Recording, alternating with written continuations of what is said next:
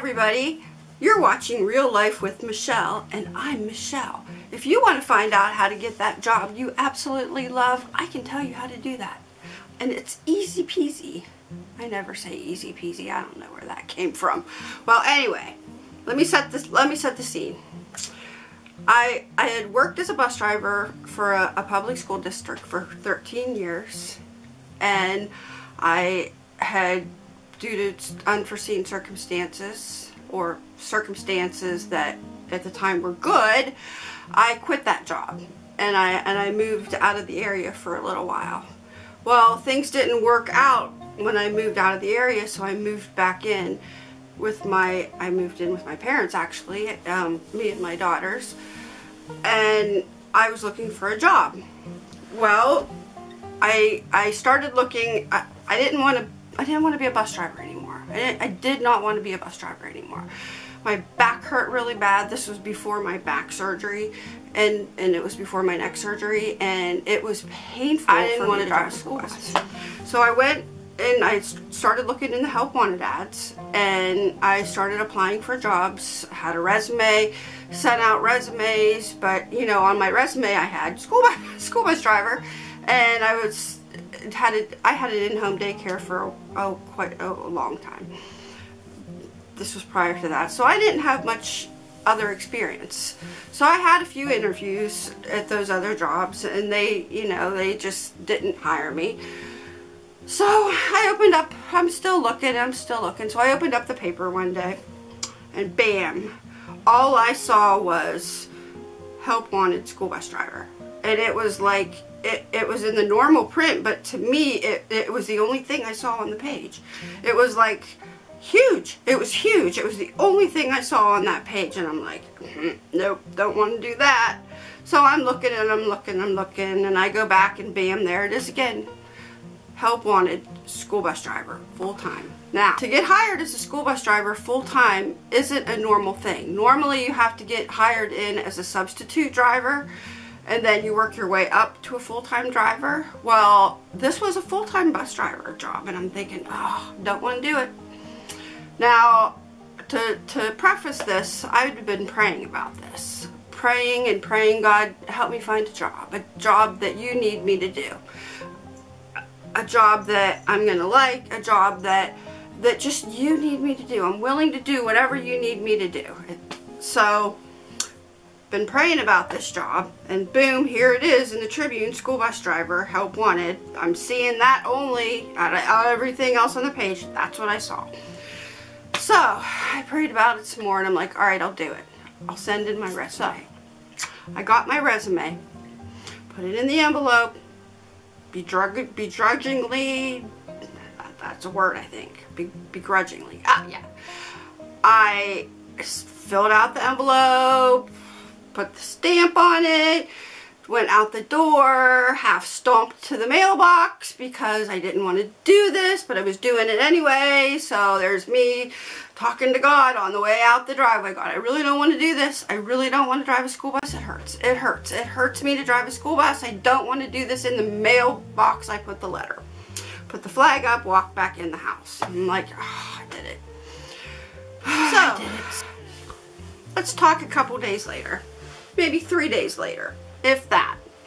The phone rings. It's for me. Hello? Yeah, I could be there. Sure. Yep. What time? What day? Yep. Sure enough, I'll be there. Thank you. Hung up the phone, and I'm like, I got an interview. I got an interview for this bus driving job that I don't want.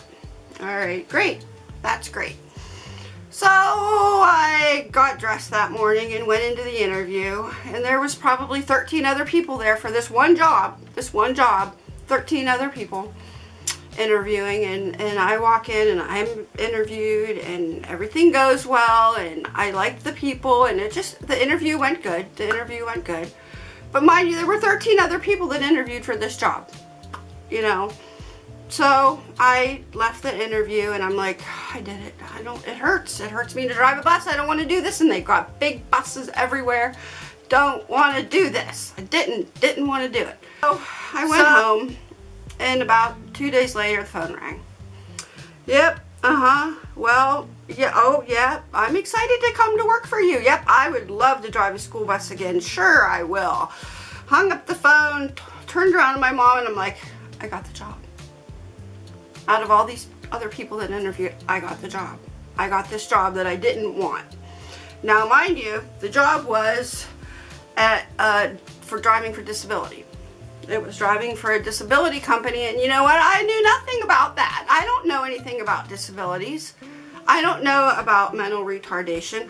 I don't know about schizophrenia. I don't know about bipolar. I don't know about all these seizures. I don't know anything about all this. I know nothing. So that's great. I go get all the blood testing that needed done. I passed the physical. I did everything that needed to be done to get this job. So I'm still praying about it. God, if you want me to do this, you have to do it.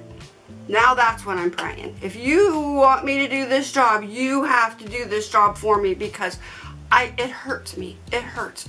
I can't explain to you how bad it hurts me. It hurts. It hurts. Okay, that's all I got to say is it really hurts me to drive to school. It's the morning of the first day of work, and I'm getting ready, and I'm still praying, and I'm getting ready, and it's like 5 in the morning, and I'm getting ready, and 6 in the morning comes around, and it's like I gotta be there at 6:30 in the morning. That's normal school bus hours. Great, I'm on that. I get in the car, and I'm still praying. I'm still praying. And I turn my car on, all right? And the radio is on, all right? I rarely leave the radio on in my car, ever. I just don't. And I rarely, like, listen to my radio, actually. The radio is on. Guess what song was playing? You'll never believe this, ever. Jesus, Take the Wheel. So I turn the car on, and Jesus, Take the Wheel is just blaring in my car now. So I turn it down, and I'm like shocked. Now the song is on, and I pull out of the driveway, and now the tears are flowing, because God, that's my sign from God that Jesus is gonna do my job for me. So the tears are flowing. The tears are flowing. Here I am driving to work. Tears are flowing. Makeup's a mess, and I'm thinking, all right, I gotta stop this crying, because this is my first day of work. I'm gonna walk in with puffy eyes and tears and everything, and they're gonna think I'm nuts. These people are gonna be like, who did we just hire? Why is she crying? So I got it together. Pulled in the parking lot, went in, and everybody was in there waiting, and they're nice, said hi, and you know, everything, and I go in the office, and I'm like, I'm here, and they're like, great, we need you to do this route. This is the route we hired you for, but you need to know that this is the only route that doesn't have a bus aid. And so at the time, every bus driver had a bus aid with them because of the seizures, because of the problems that would have arose on their bus. And I'm like, oh, okay. At the time, I didn't know what that meant, all right? So they explained to me the route and the people that are on the route, and there's a man on there that has seizures, and he has a magnet, and then every time he has a seizure, you have to swipe the magnet over his chest. And I'm like, oh, okay. I've never seen a seizure. Never in my life seen a seizure. I don't know what a seizure is. Okay, I can do that though. I will do that. You know, and then you have a deaf woman on there, and a couple other women. And by the way, they're all Amish. Most of them. And I'm like, I don't know what Amish people are like. Good grief. So now I've got seizures, I've got bipolar, I've got a deaf woman, I've got this, and I've got that, and most of them are Amish, and I'm like, oh, okay, I can do this. Okay, let's do it. So, the guy that was doing subbing on the route, just subbing in until they hired somebody, I went with him that day. And I'm up, the drive to pick up your first person was 40 minutes away. So I'm like, are you kidding me? Okay, I could do this. All right. So now 40 minutes we drive, and we pick up the first guy. And the driver at the time said, as long as you get to this man, he can help you with the rest of the route. And I'm like, oh, all right. So now, this man that was training me on this route was supposed to be with me for 5 days, okay? 5 days. 5 days. I was supposed to be trained 5 days. I probably would have been comfortable then and getting to know everybody, and talking to the deaf Amish woman that was another story. That was fun. So I get back to the garage after my evening run on my very first day, and the boss comes out and says, Michelle, I need you to just take this route now. I need him to go drive somewhere else. And I'm like, okay. I've been here one day, all right? One day, I'm driving 40 minutes up into somewhere I don't even know the area, and the cell phone service doesn't even work up there. I can't even call into the garage, okay? Because we're so far up north that it doesn't work. And I'm like, oh, okay. And the boss even said, if you get to the first guy, he can help you with the rest. I get to the first guy. No problem. The next day I get there, I'm at the first guy's house, and I'm like, how you doing? He's like, do you need help? Yeah, do you think you could sit in the front seat and like direct me, because could you just do that?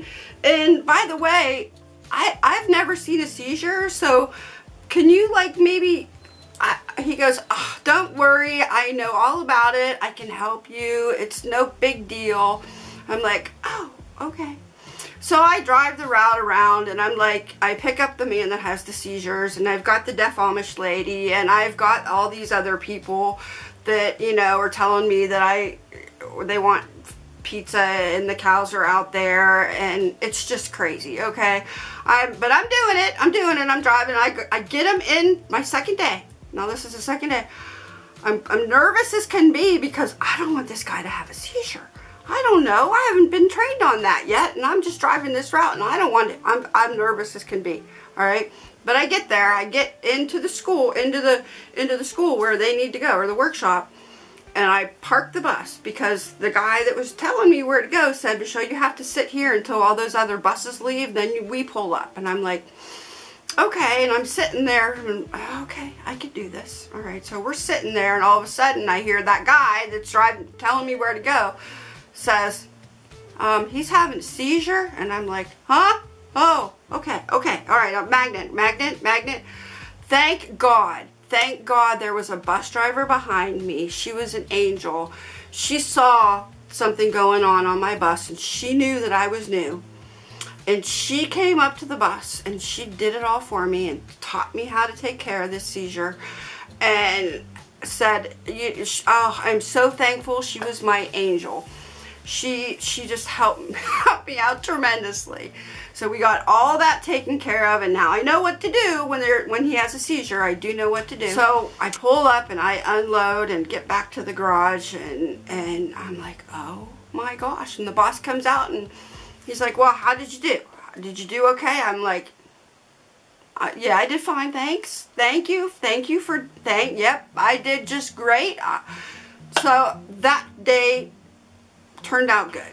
So I continued on with that job for quite a while. That was my favorite job. I absolutely ended up loving that job. I loved the people. I loved it so much. Down syndrome people with disabilities, they are the nicest people in the world, and I learned so much from them. They taught me how to love unconditionally. They taught me don't have stress, because they don't worry about anything. If you ask somebody with Down syndrome or somebody, how are you doing? They'll say, I'm having a great day. No problems in the world. Well, you know what? They have every problem in the world, but they're okay. So, the moral of the story here is pray about it. Pray about it and be willing to do whatever God wants you to do. Because if you do that, you're going to end up with the job of a lifetime. Something that you're going to love to go to work every day. Something that you're going to miss when you leave. Pray about it.